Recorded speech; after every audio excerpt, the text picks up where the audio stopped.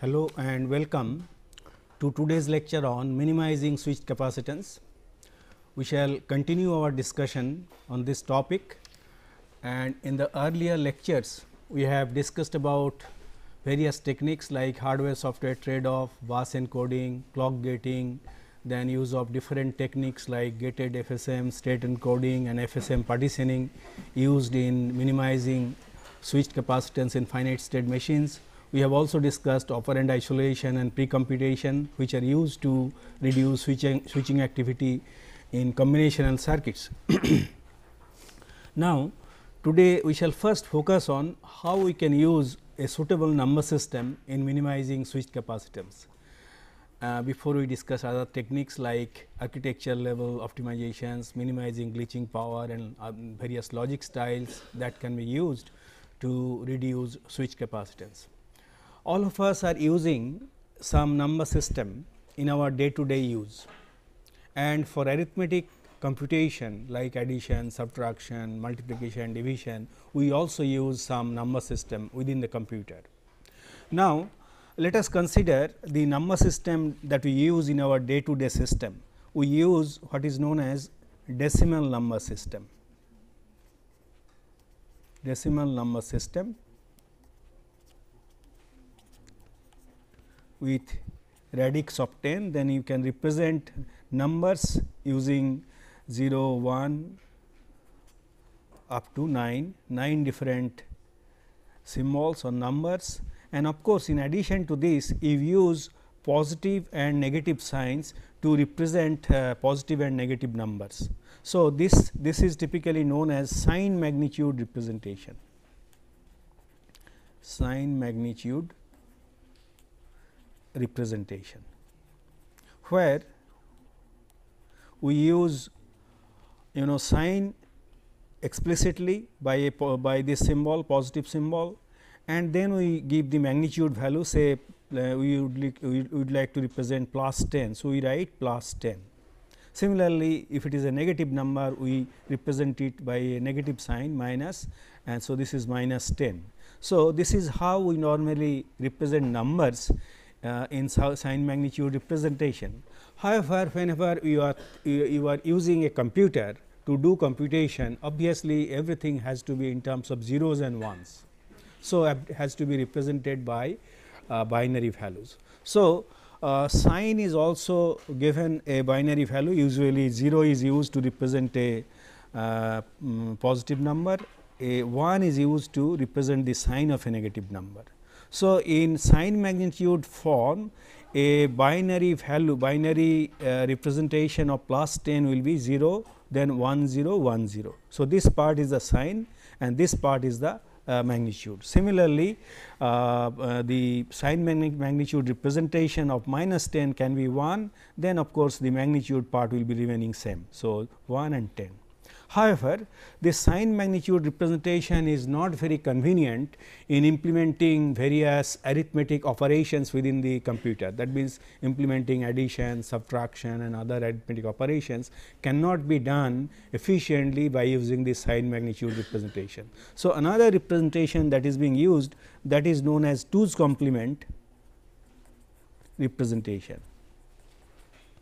In 2's complement representation, usually we say the number is either 8 bit or it is 16 bit, and accordingly we represent the various values. For example, this plus 10 in 8 bit representation of 2's complement form will be 0, then you will add 3 more zeros and followed by the actual magnitude. Similarly, the negative value of this has to be obtained in a little different way. What we normally do, we first complement the values, say 0 0 0 0 1 0 1 0. So, this is being bit complemented. So, we make bit by bit complementation 1 1 1 1 0 1 0 1, then we add 1 to get the 2's complement representation of minus 10. So, we get 0 1 1 0 1 1 1 1. So, this is the this is minus 10 in 2's complement form, and this is plus 10 in 2's complement form. So, this is how it is being represented inside the computer when we perform various arithmetic operations. We use a concept known as sign extension. Suppose we have to add a 8-bit number, I mean suppose this is 8-bit value and another number is of 16-bit. So, how do you add this 8-bit number with a 16-bit value?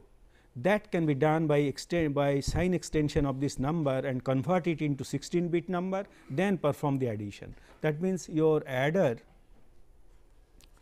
will take both the values 16-bit, here also it will take 16-bit, but if it is a 8-bit number, then it has to be converted into 16-bit by using the concept of sign extension. For example, if you do the sign extension of this plus 10, it will become 0 0 0 0, then 0 0 0 0, then 0 0 0 0 and then 1 0 1 0. This is the plus 10 in 16-bit, that means 16-bit representation of plus 10. So, you have got, so this part you can see are nothing but sign extension. So, this is a positive number, the sign bits have been extended to fill the remaining bits. Similarly, minus 10 can have say 1 1 1 1, 1 1 1 1, 1 1 1 1, then 0 1 1 0. So, this is the minus 10 in sign extended form.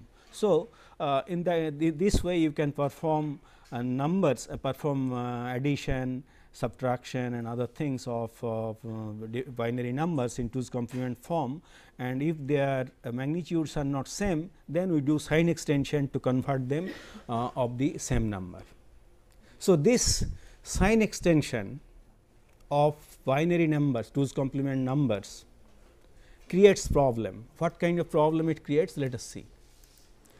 So, as I have told, in most signal processing application, 2's complement is typically chosen to represent numbers, primarily because the 2's complement number system allows you to realize adder and subtractor addition hardware efficiently. Then sign extension causes MSB sign bits to switch when a signal transitions from positive to negative or vice versa take place. For example, let us consider a situation where the number is changing from say plus 1 to minus 1 alternately, I mean maybe in between 0. So, that means the number is switching between plus 1, minus 1 and 0. Value is small and maybe because of noise, because of other reasons it is changing over that over 0 and it is becoming minus 1 or plus 1 or 0.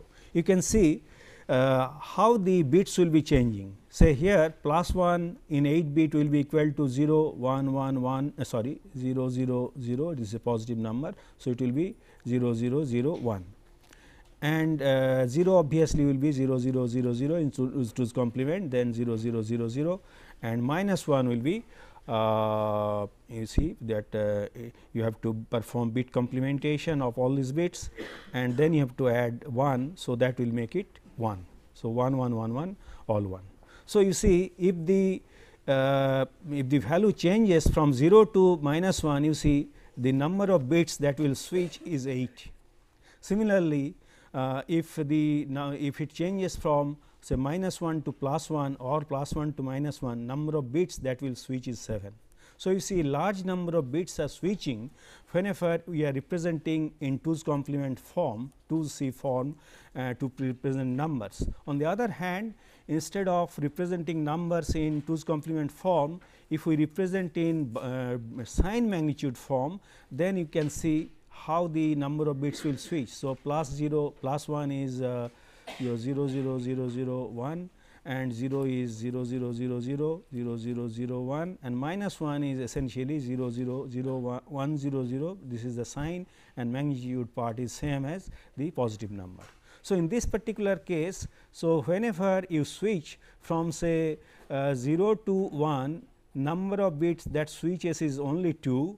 On the other hand, whenever you switch from say minus 1 to plus 1, the number of bits that switches is only 1. So, this is a remarkable change in the number of bits that switches. That means, if the dynamic range of a number is small and if it switches sign very quickly, then it may lead to large switching activity in case of 2's complement form. On the other hand, in sign magnitude form, the number of transitions will be much less. This is the basic idea of this particular technique. As I have told, 2's complement can result in significant switching activity when signals being processed switch frequently around 0, and switching in MSB can be minimized by using sign magnitude represents, as I have already explained. Now, let us see how we can really use it or when in what situation we can use it. You see, sign magnitude representation is useful for cases where large buses have to be driven. For example, you are using, let us assume, a microcontroller or microprocessor, and this microprocessor is sending data to a maybe a digital to analog converter, which is receiving digital data and producing analog corresponding value at the output of the digital to analog converter.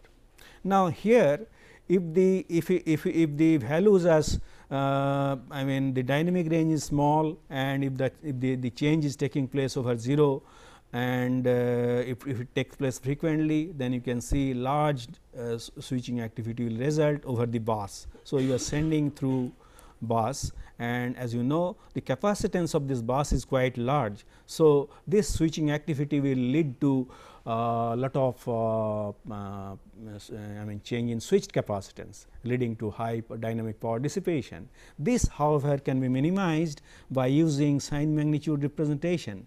In that case, what you have to do? You have to add one converter. So, here you will see say 2's complement to sign magnitude form, and here at this end you have to add another converter which will perform sign magnitude to 2's complement form. So, if you add these to hardware, then before sending the data you can convert it into sign magnitude form, then the sign magnitude representation of data can be sent over this bus, and on the other hand, on the other side you can convert it back with the help of the sign magnitude to 2's complement converter. And here there is a if. What is that if?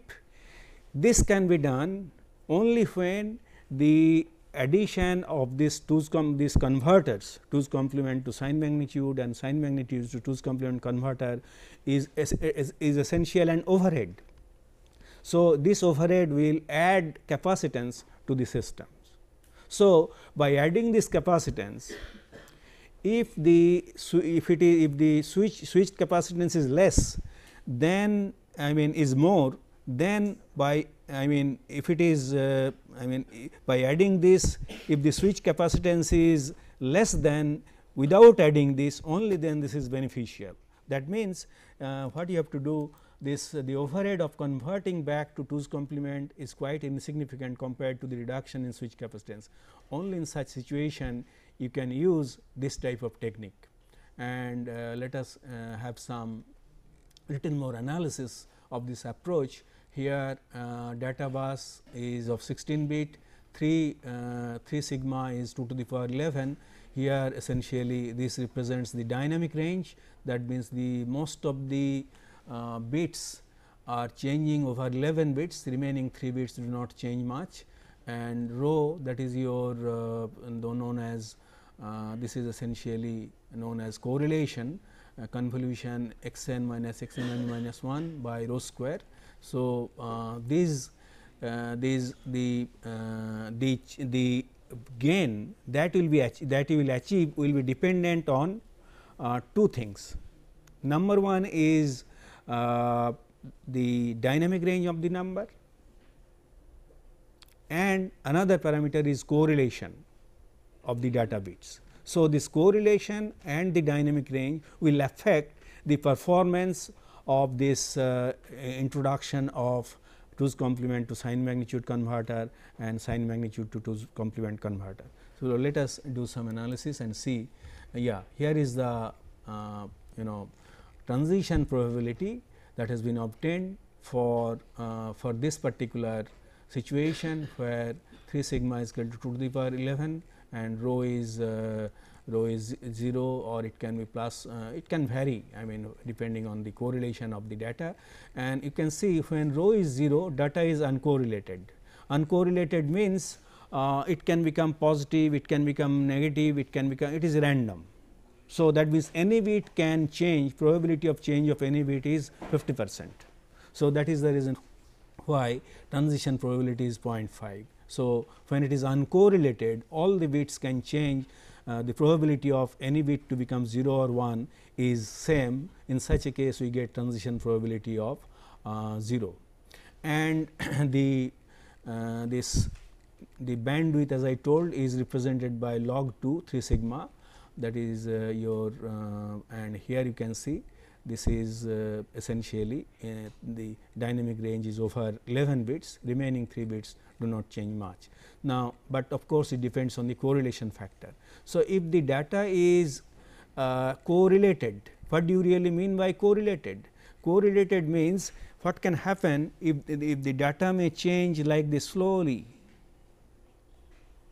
So, in such a case over time, if it changes slowly, then we can say data is correlated. That means, the present value and next value are correlated, means they are very close, and it is slowly becoming positive, then it is slowly becoming negative. So, it is the data is correlated. So, when the data is correlated, the correlation then obviously the switching activity will be less, as you can see, and whenever rho is equal to 0.99, it is very much correlated. So, you can see, of course, the lower order bits will change because dynamic range is higher, and you can see depending on the correlation, say if it is 0.025, then you can see only the higher order bits, and these bits are not changing much, but lower order bits are changing, that means probability is 0.5, and as the correlation factor increases, then you can see the even lower order bits are not changing much. So, the bits are changed from say bit 7 to 14, their switching activity is reducing 7 to 10, 7 to 11, the switching activity of the bits are changing as the correlation is increasing. On the other hand, if the data is anti-correlated, that means they are changing fast. So, it may so happen that data is changing fast like this. So, data is changing quickly. So, it is anti-correlated. We can see in this particular case it is anti-correlated. So, in such a situation, depending on what kind of anti-correlation is there, the switching activity is increasing for bits starting from 7 to 11, as you can see.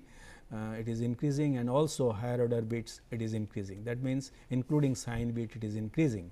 So, of course, if the dynamic range is small, then obviously it will move towards this, but for this particular dynamic range 3 sigma is equal to 2 to the power 11, this is the situation.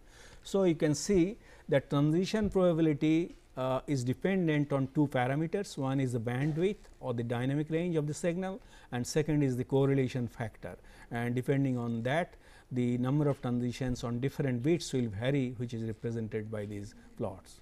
Okay. Now, let us consider the same situation for sign magnitude representation. Previous one was for 2's complement representation.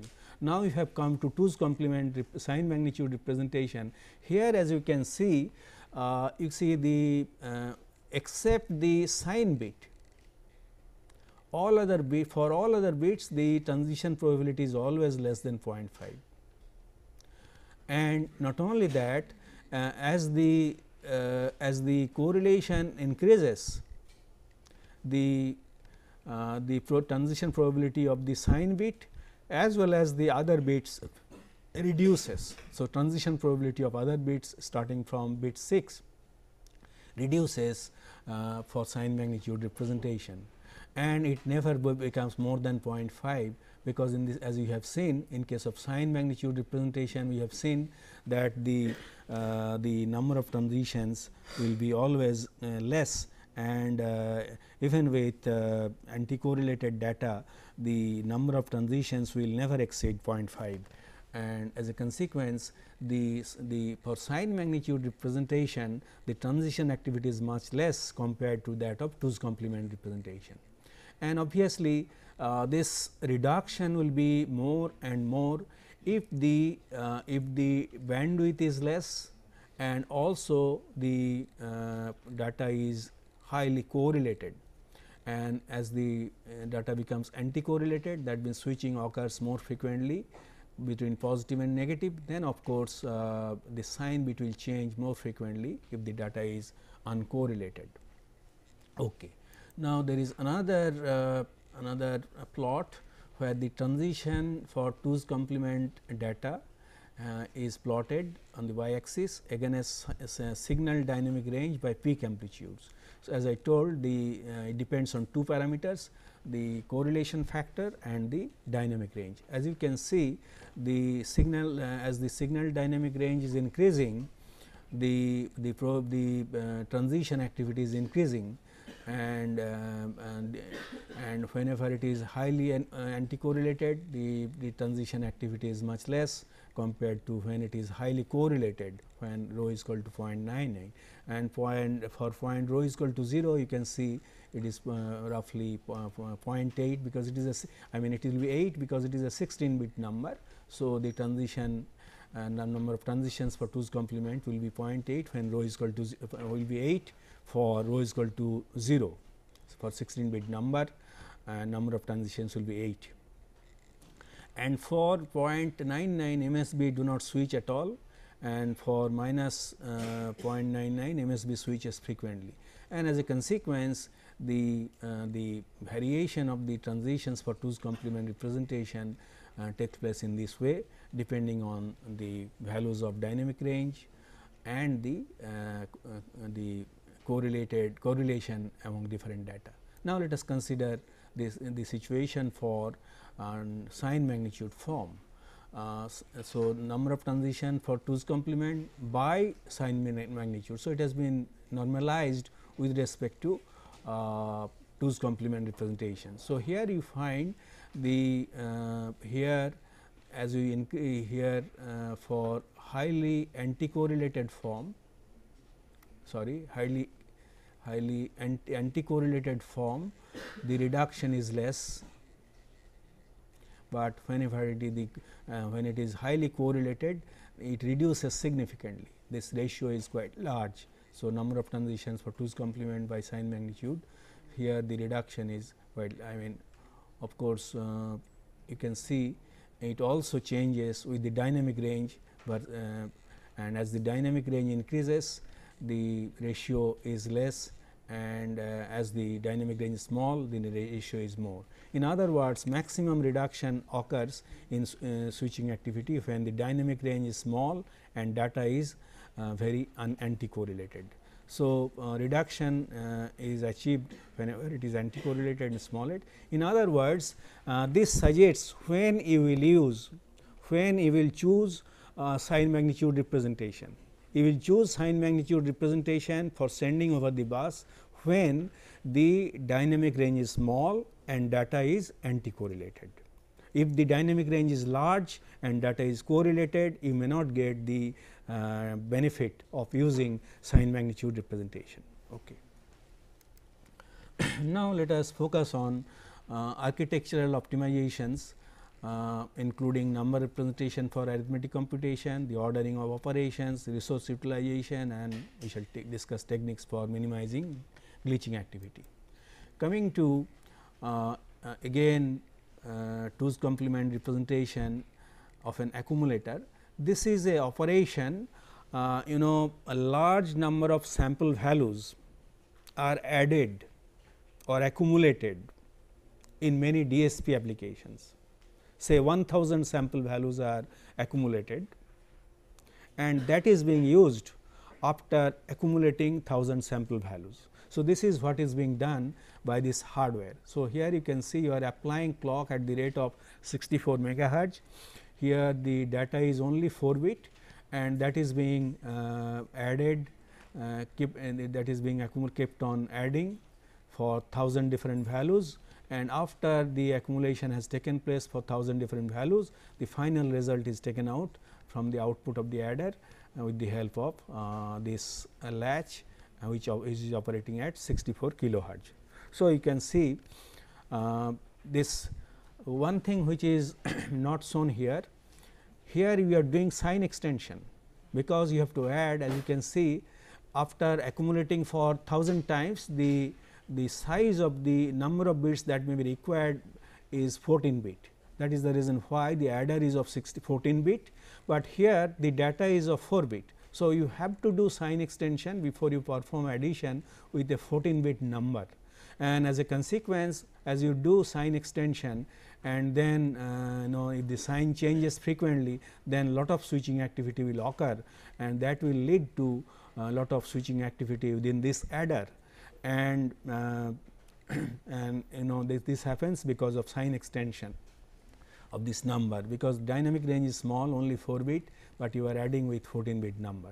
So, whenever you do this, if you plot the switching activity at different point, you can see at the adder output the switching activity is very high. The reason for that, as I told, at this adder output what is happening, you are doing sign extension, sign extended value of data you are adding with the 14 bit number, and as a consequence at this point adder output will have lot of intermediate transitions leading to high switching activity.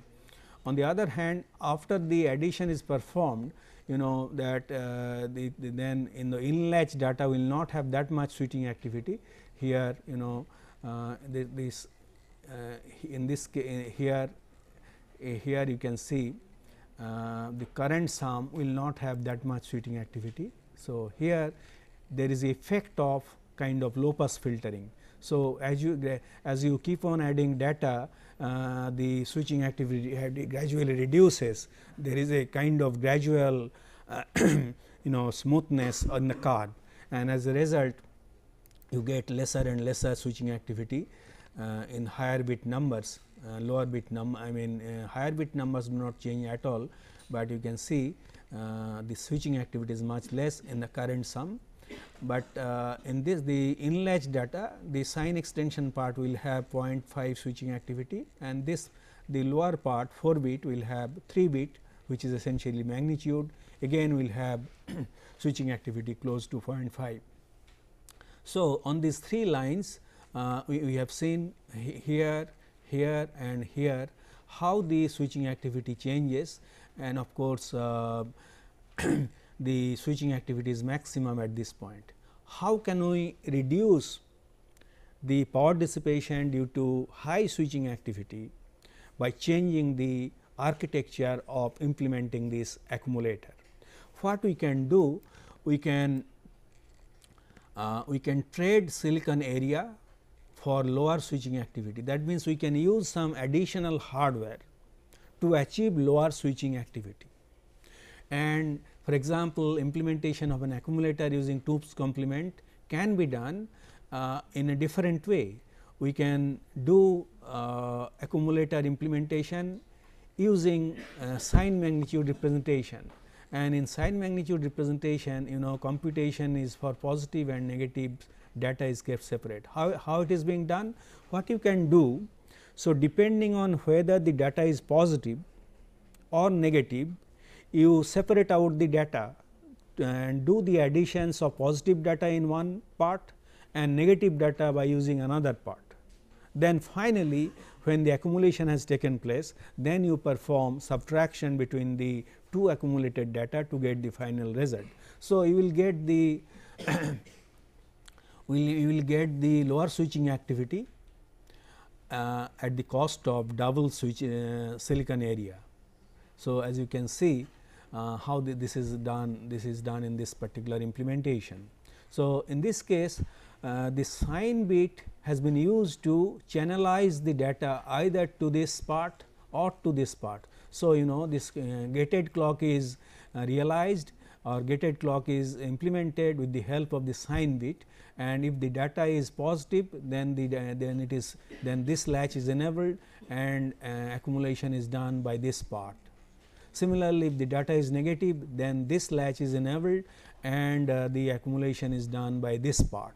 So, you can see, although your input data is in 2's complement form, but you are doing the additions with the help of two separate hardware, one for positive numbers, another for negative numbers, and as a consequence the switching activity in this hardware or in this hardware will be much less, because you are only passing positive data. So, the sign extended part will remain same, because all are positive. Similarly, if it is negative data, sign extended part will be all 1 in this case, and in this case sign extended part will be all 0 in this case, and as a consequence the switching activity at the output of this particular adder 1 will be much less compared to 2's complement form. And after performing this at high speed, after you have done these additions, you will of course perform final subtraction at lower rate 64 kilohertz. That means, after 1000 accumulation of 1000 data has taken place, you will now shift it to one adder, I mean subtractor. It is doing subtraction, positive accumulated and negative accumulated data, and then you are finally getting the accumulated data at the output 14-bit data. So, here we are not sacrificing throughput. Only thing that we are doing, we are trading area for lower switching activity by duplicating the hardware. And let us see the transition activity for two different situations. The upper curve, this particular dotted lines, that correspond to 2's complement implementation. So, here the sum output, you can see there is lot of switching activity. On the other hand, these 3 lines correspond to this sign magnitude implementation. You can see either for sum A or sum B, sum A or sum B means, you can see sum A or sum B means here you are doing sum A and you are doing sum B. So, sum A and sum B, the switching activity is much less, and of course, whenever you are doing that sign magnitude, that sum A plus sum B in sign magnitude form, when you are doing addition, then of course, you have little more switching activity, but you can see the switching activity in this part. Here you are doing at a lower frequency 64 kilohertz. As a consequence, since it is multiplied by a factor of f, and the switching activity at the output of this adder will not increase the switch capacitance much, because you will be multiplying by a factor f. So, here you are doing at the rate of megahertz and here you will be doing at the rate of kilohertz. So, as a consequence, the overall reduction in the power dissipation will be much more in this implementation. And you can see here some experiment has been done for data with different correlation factor. In the first case, you are feeding constant. Constant means you are not changing the input at all. So, when you are feeding in the constant value, data is highly correlated, and whenever data is highly correlated, as we know, it will not make much change, much difference for sign magnitude or 2's complement, because the switching activity is dependent on the correlation factor. So, when it is highly correlated, it will not make much difference. However, since the sign magnitude implementation has got larger area capacitance, that will lead to larger power dissipation. So, when you are feeding constant value n is equal to 7, then you can see input pattern, your constant input pattern you are feeding for 1024 cycles, then the power dissipations in 2's complement implementation is 1.97 milliwatt, whereas for sign magnitude implementation power is 2.25 volt using the same supply voltage of 3 volt in both the cases. However, if you use a ramp, in case of ramp, you are essentially it is also correlated. you are increasing and decreasing. So, you are increasing from minus 7, here it is 0, then you are making it. So, here not like this, here minus 7 to 0 and then plus 7. So, you are doing, you are essentially ramp. So, that means plus 7, then in this way you are doing. So, minus 7 to 0 plus 7 and you are changing in this way, you are using a ramp. Then again you are putting this value minus 7 0 plus 7. So, this is how you are applying your data. So, in this particular case data is also correlated, it is not that it is not correlated, it is also correlated. So, when there is correlation, as you can see, you do not get much benefit in sign magnitude implementation because of larger capacitance. So, here also there is no reduction in power dissipation, but there is increase in power dissipation in sign magnitude realization. On the other hand, when you have got random data, data is changing, I mean it can have any value, any bit has the probability of transition of 0.5. In such a case it is a random data, and as a consequence you can see 2's complement representation or rather realization based on 2's complementation gives you 3.42 milliwatt compared to 2.5 watt 51 milliwatt that you can achieve by using a realization based on sign magnitude form. So, this gives you reduction in the power dissipation because of lesser switching activity or lesser switch capacitance. Now, here is a extreme case. Here you are changing between say minus 7 to plus 7. So, you are changing minus 7 to plus 7, not this way, minus 7 then plus 7 then minus 7 then plus 7, this way you are changing. So, in this case data you can say extremely anti-correlated. So, whenever it is highly anti-correlated, then you know we get good benefit using sign magnitude representation, as it is evident from this particular result. So, we find that for 2's complement realization based on 2's complement, we get 5.28 milliwatt compared to 2.46 milliwatt whenever you do sign magnitude based realization. Okay. Now, we switch gear, we consider another technique, ordering of input signals. You know, switching activity can be reduced by optimizing the ordering of operation. So, here what you are doing, for example, multiplying a signal with constant coefficient, this operation can be composed into shift add operations. So, sometimes you can reduce switching activity by changing the ordering of operation. Let us consider a simple example where you have to perform consider a multiplication in which it is decomposed into 3 additions. So, what you have done, you have to ultimately add 3 numbers, one is in, another is in into 2 to the power minus 7, that can be achieved by shifting the data by 7 times towards right, that is effectively dividing by 2 to the power 7, and another is in into shifting the data by 8 times towards right, essentially it is division by 2 to the power 8. So, these 3 data have to be added. Obviously, the magnitude of this number which has been shifted 7 times towards right, or the number which has been shifted 8 times towards right, their magnitude will be much less.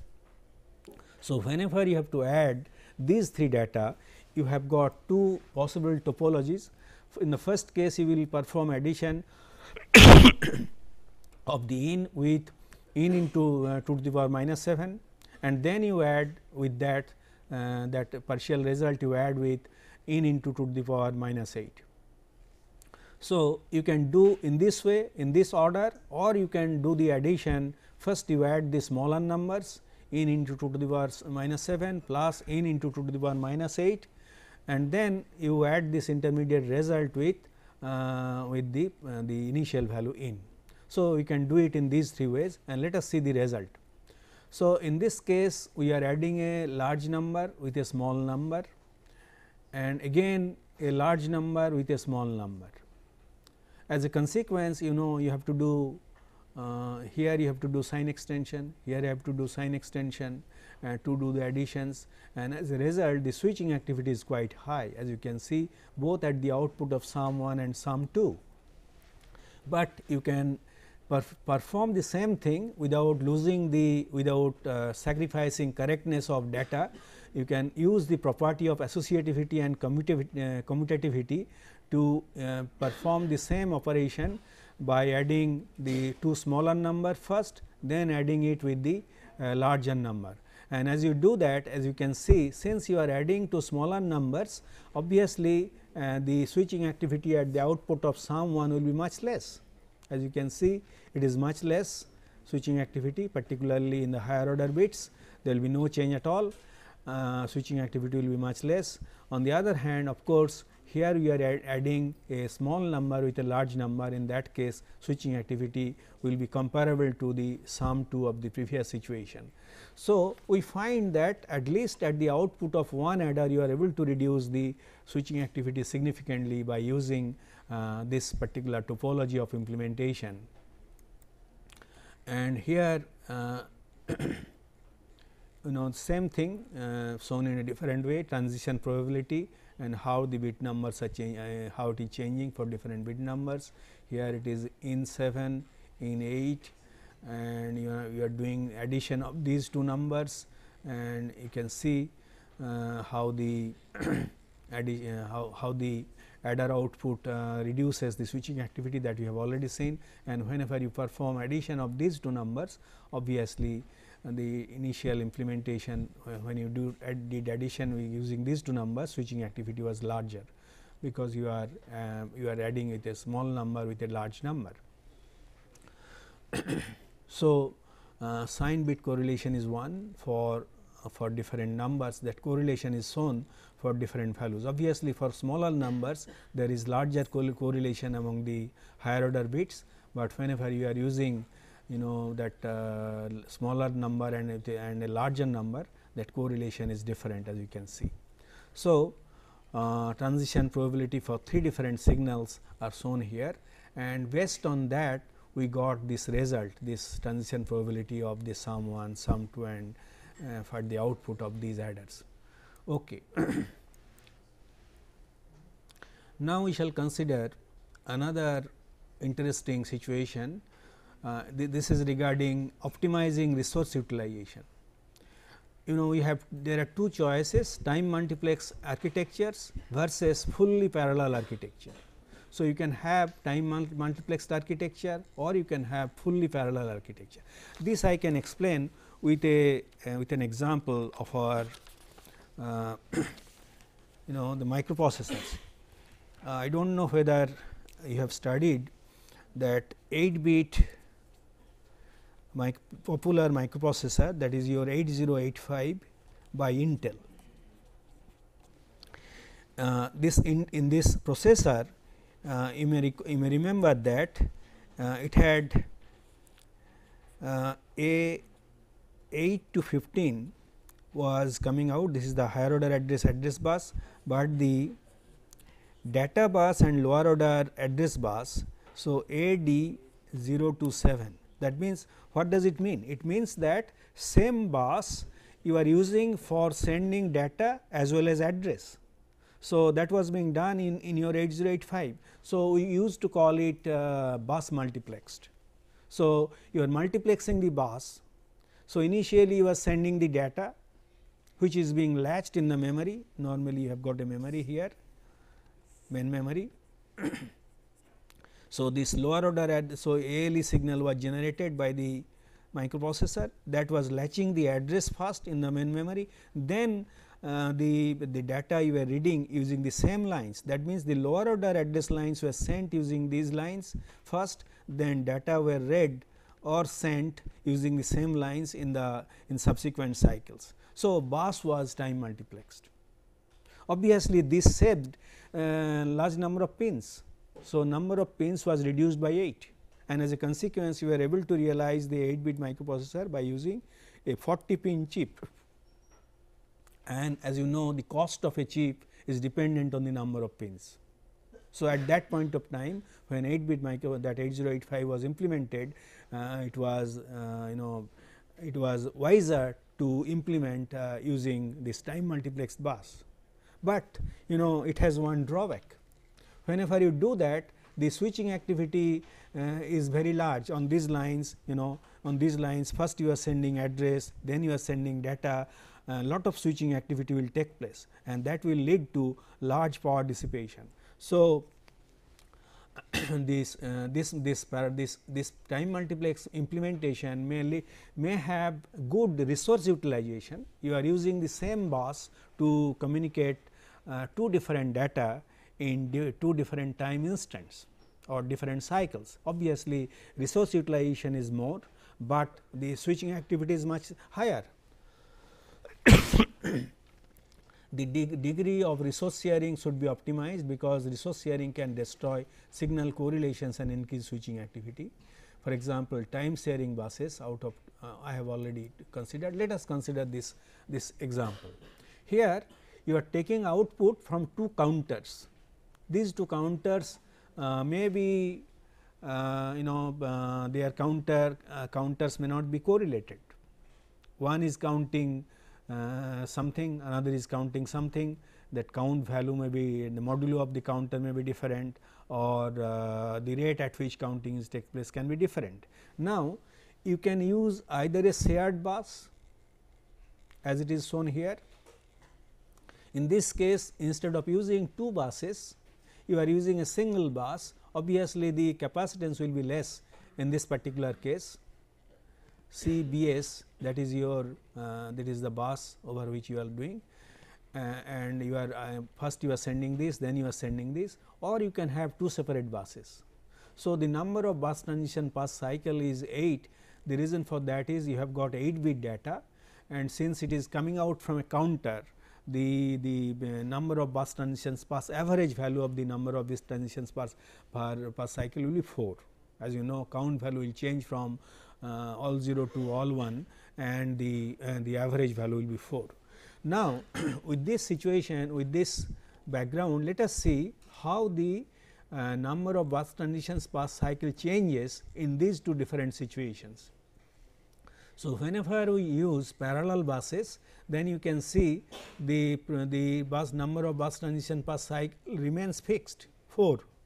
It does not change, because here you are taking from one counter and here you are taking from another counter, and obviously the number of bus transitions per cycles remains constant. I mean, average number of bus transitions per cycle remains constant, that is 4.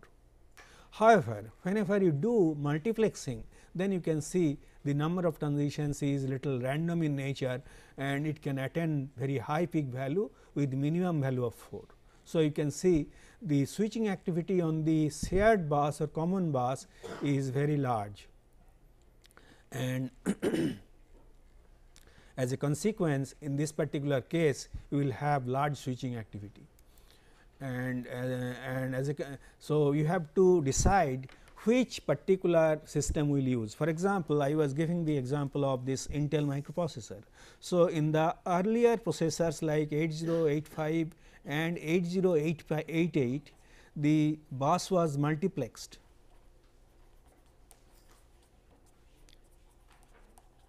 But subsequently, as the frequency was increased, both 8085 and 8088 were operating in the range of few megahertz.